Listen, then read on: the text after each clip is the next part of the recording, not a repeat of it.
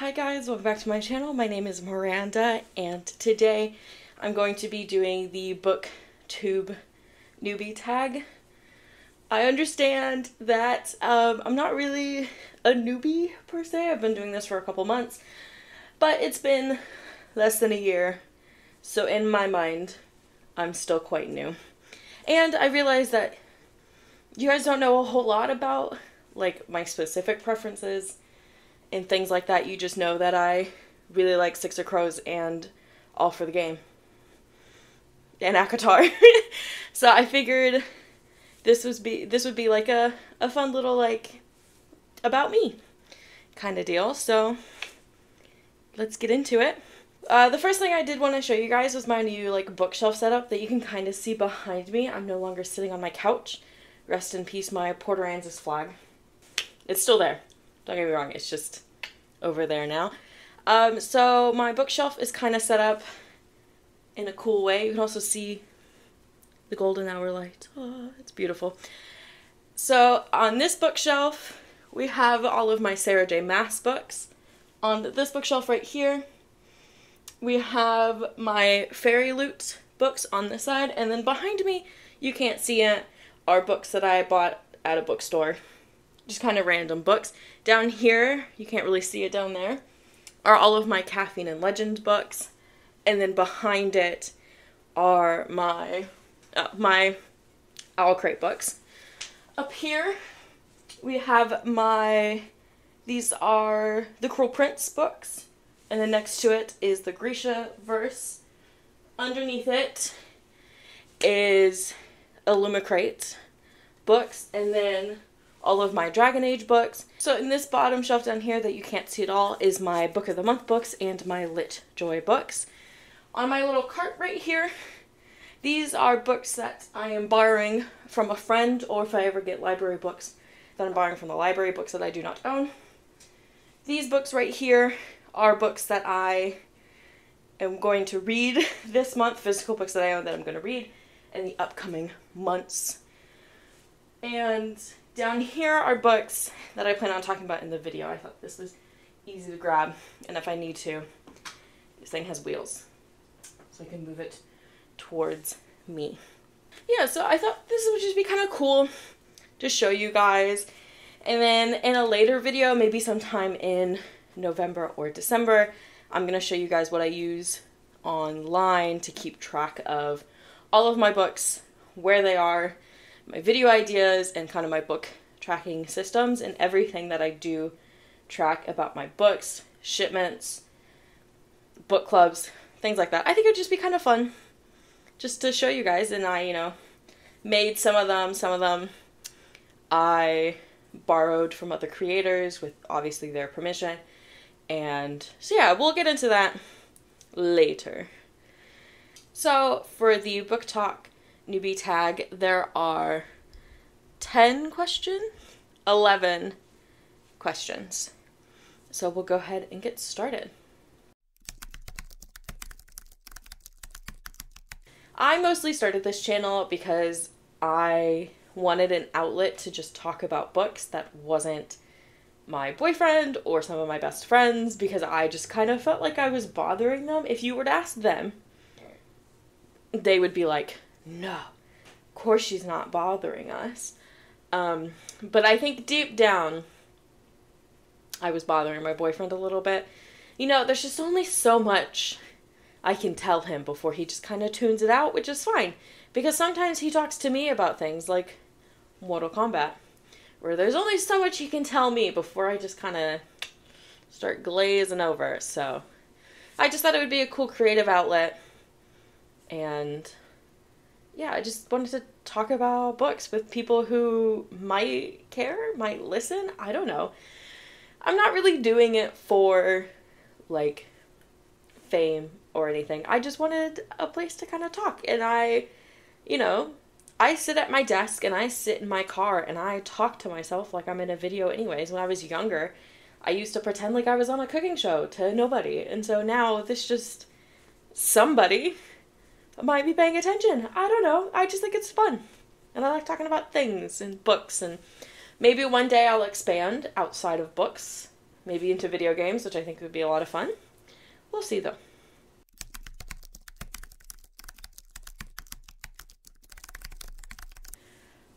I think this question's actually kind of hard to answer. I think trying to be unique is really difficult.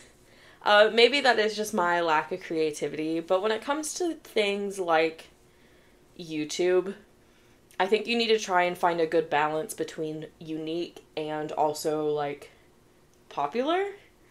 Because people want to hear about popular stuff. So, like, we're going to take an example, Fourth Wing. People are going to watch videos about Fourth Wing, but at the same time, there's so many videos about Fourth Wing. Like, you know, they have so many to choose from. So you want to stand out just enough that they're going to be like, oh, I'd much rather watch this video about Fourth Wing.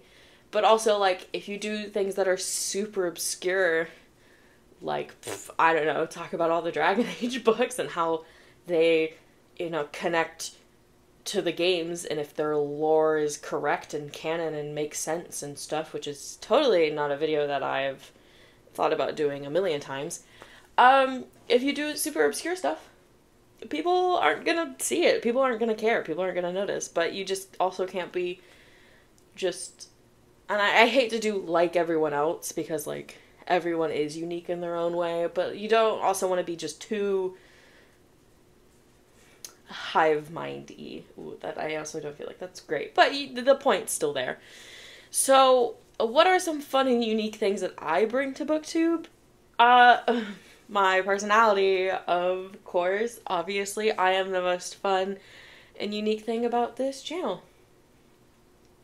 And honestly, I think that's the only thing I can say. I like to believe that sometimes I have different ideas than the popular people, and that will appeal to some people, but at the same time, you know, it's also kind of a struggle. And I really might make that lore video about Dragon Age. So if you play Dragon Age and you want to know if multimedia in video games helps the video game experience, let me know, because I'm really interested in things like that. Because I've read Dragon Age books, seen the anime, read the comics. I've done close to the same amount of stuff with Cyberpunk. It's not nearly as much, but I've read the book, I watched the anime, I played the game. And I want to see if those experiences, do I experience the game differently now that I've read the books and watched the animes? Or is the game not really benefited by it? And if it's not benefited by it, then is it worth making multimedia content? Anyways, it's just something. I've had that on my mind for a while now. So, if you want to see that, let me know.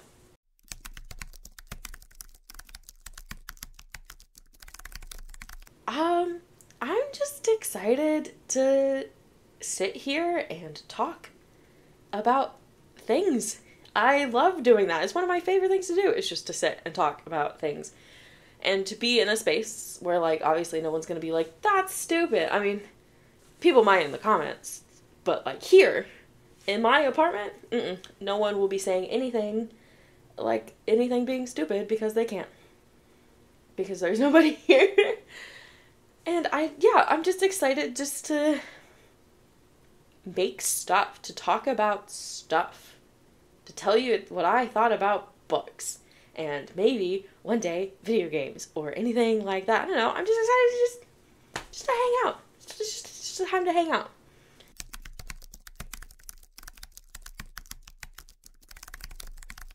I love reading. Because, and we just talked about being unique, and this is totally not a unique answer, but it's the form of escapism. And I'm not going to be too Debbie Downer, but, like, there's a lot about my life that I, you know, wish was different. And, I wish there were dragons, and I wish I could have a cool sword, and I wish that, you know, elves and fairies and mermaids, I wish they all existed. I'd totally be a mermaid, by the way. In any fantasy world, mermaid. 100%. No doubt in my mind. And my life sometimes is so dull compared to Feyre's, Bryce, Inej, Nina, Jude, any of these wonderful characters. And I really like just being in their spot for a little bit and seeing the world through their eyes and just pretending to be them for a little bit. And that's really why I love reading. It's just escapism.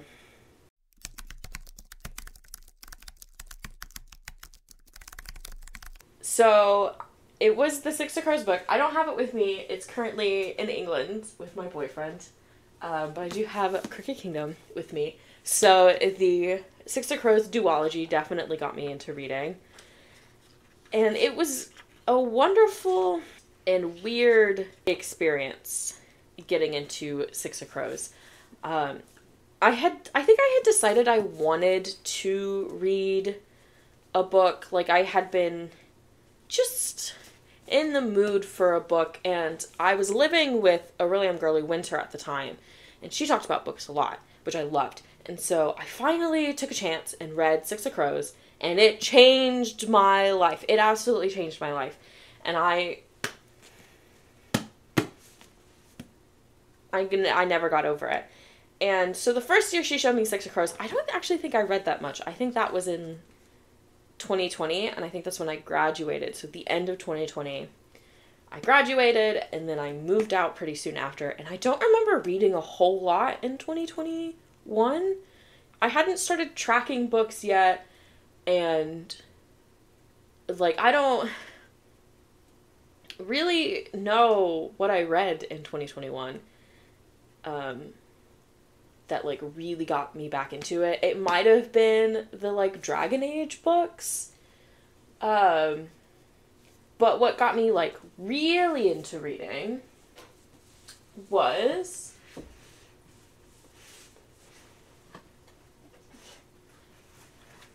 the Folk of the Air series. This series was the first time I had ever read books in a short amount of time. And so I read the first book, I think, in a couple days, and then I read the second book also in a couple days. But this third book, I had finished the second book, and then immediately read the third book and finished this book in an entire day. And this was the first time that has happened to me. So this series got me into like speed reading almost, like really, really into reading. And then I read Crescent City, which got me into like adult fantasy. Before this, I was only reading young adult fantasy. So then I started reading Crescent City, which really got me into adult fantasy, and I love this book to death. And it's just, there will never be another book like Crescent City, in my opinion. And then this was another 5-star book that I gave, that I read this book in the month that I read 10 books. So this book also, it was really ACOTAR, but this one's the good one, that really got me into reading more than like 4 books a month. Because that was kind of like, I had read 2 in January, and then I think maybe 4 in February, but in April I read 10, and this was part of it. So this also got me into like reading a ton. So those are my different levels of reading.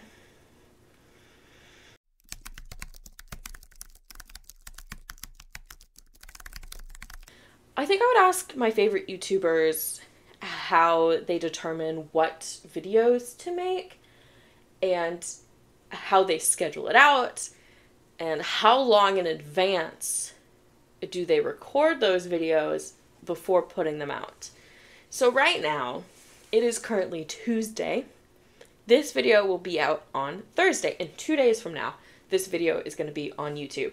So do people like Carrie Can Read, or Layla on Books, or Book Roast, or Just Allie, do they, like, if they were making this video, would they have made it months ago and it's just now coming out? Or do they also record, like, week of or a couple weeks in advance? And how do they script their videos? How do they determine what they're gonna say? Is it just bullet points? Do they write out a formal script? I don't know.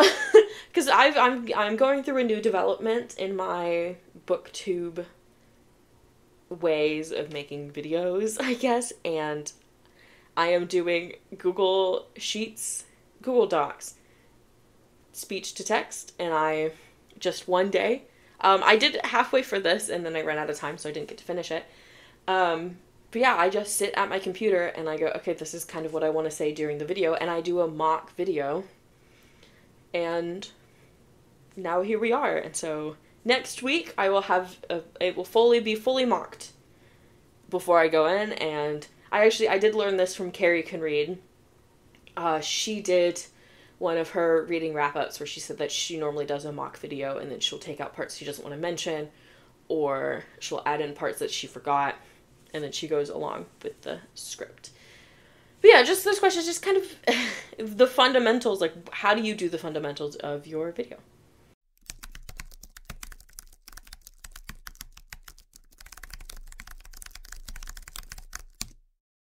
Other than obviously breaking the barrier of becoming a famous booktuber, I think the hardest challenge is just going to be content for me. What do I want to talk about? Because I feel like it's so difficult to, like, I have this list of video ideas, but it all requires to read, like, certain books, and I am a mood reader, and so I do sometimes just not want to read those books, but the problem is if I don't read those books, well, then what am I going to talk about? And I don't want to talk a whole lot about things that people have already talked about, because as much as I said earlier that this YouTube channel is still just, like, it's a passion project, obviously I want it to be successful, and successful on YouTube is getting a lot of views and things like that, so the videos I need to talk about need to be popular enough that people would probably want to watch them, and not so obscure that, like, people are gonna be like, who the cares, but also not so popular where everyone's like, well, I've already seen 10 other people do this, I'm not gonna watch this random girl do it, which is the problem with being unique and the problem I'm having right now. So I think the biggest challenge to overcome is just what kind of content do I want to make? What kind of things do I want people to see? What am I going to talk about every week? It's a bit of a struggle, but I'm learning. I am getting kind of used to it, and yeah, I'm determining what I think is good content versus not good content. I had, like, a video idea and I started recording it and I was like, this is not good, and I ended it right there. So yeah, content.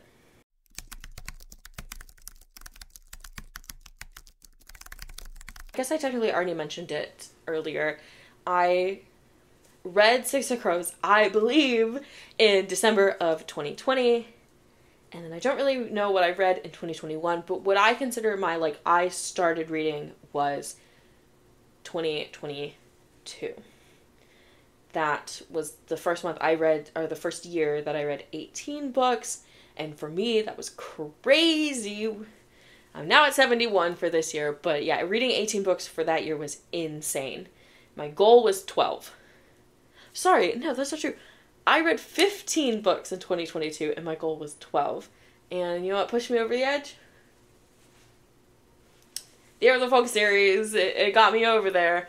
And Crescent City, which is now sitting under A Court of Mist and Fury. So yeah, I officially count my, like, starting reading was 2022. Because I really don't know what I read in 2021. I'm sure I put it on my Goodreads so I could look. Actually, let's look, yeah. So yeah, it looks like in 2021 I read Crooked Kingdom, and then the first 2 Shadow and Bone books, and also the first Dragon Age book. That was all I read in 2021. So yeah, I guess I did start reading, but it was pretty much just Leigh Bardugo and one Dragon Age book, and that's it.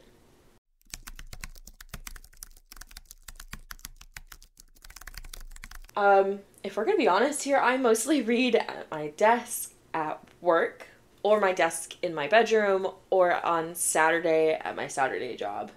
But that's, I'm really allowed to read there. Usually at a desk, I like being able to kind of prop my elbows up while I read. I have my Kindle that I mostly use.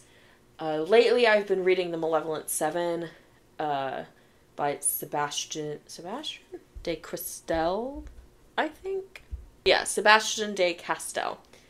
And I've been reading that in bed, but I don't really like it. It's mostly just, I have kittens now, and they like to sit on my computer chair. So I like to let them have their computer chair time. And then I lay in bed, which is just, I don't like reading in bed, because my arms get really tired. So if a physical book, not so fun in bed. I'll read a Kindle in bed. But yeah, I mostly read at my desk. At work. Don't tell my boss, guys. You gotta, that's a secret. They're not allowed to know.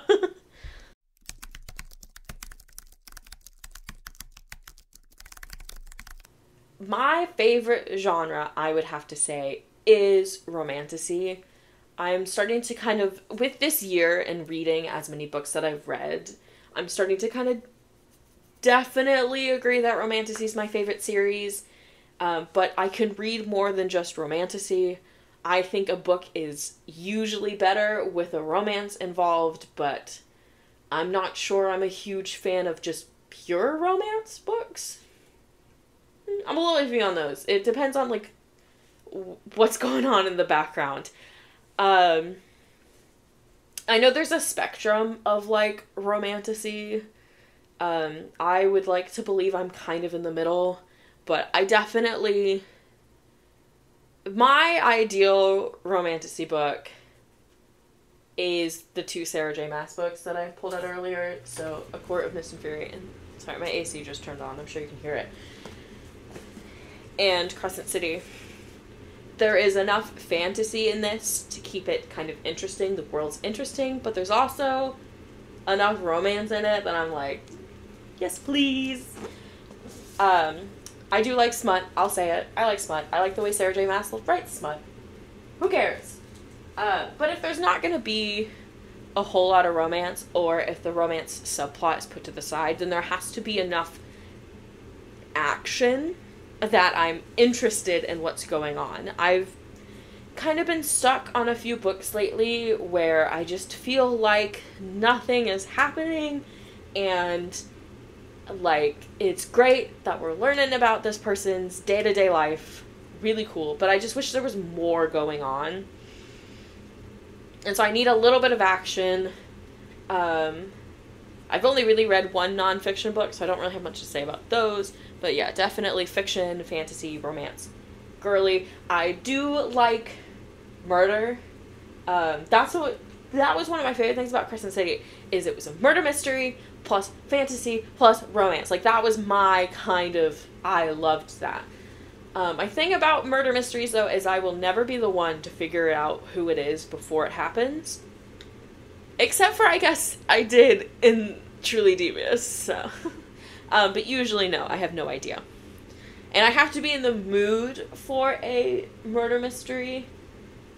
If I'm not in the mood to read one, I will find it pretty boring. It also depends on, like, kind of how interesting, like, the murder is. Serial killers, really into them. Extra murder, extra fun. But yeah, so if I had to give one genre, romantasy, which is technically two, but everyone knows, romantasy.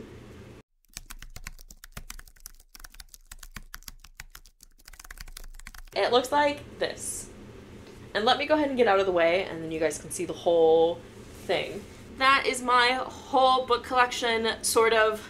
I do have a brown bookshelf that is over on that side that you cannot see, but most of those books are just books I got from my late Uncle Bob's house, and kind of just books I've had for a really long time, so kind of not super, like, important books. But yeah, you can see a few holes. I'm still gaining some. But yeah, this is my book collection as of right now. My physical book collection. I have way more books on Kindle. So yeah. Alright, and that was the last question of the video. So I hope you guys kind of learned a little something about me and kind of my book experience. And if not, then sorry you watched this whole video for nothing. I'm really excited for next week's video. It's going to be a TBR video for November and December because I am doing the Clear Your Shit readathon, and this bad boy has got so many books on it. I'm reading so many physical books over the next 2 months. It's very exciting. I do have 2 physical books on here already that I need to read. Yes, very excited for next week's video. And then I have a couple of videos planned over the next couple of weeks that I'm also really excited about. So I hope you guys enjoy. Yeah, that's kind of it. Alright, thank you guys so much for watching. I hope you have a wonderful morning, noon, night, whatever it is, wherever you are, and I will see you guys next time. Bye.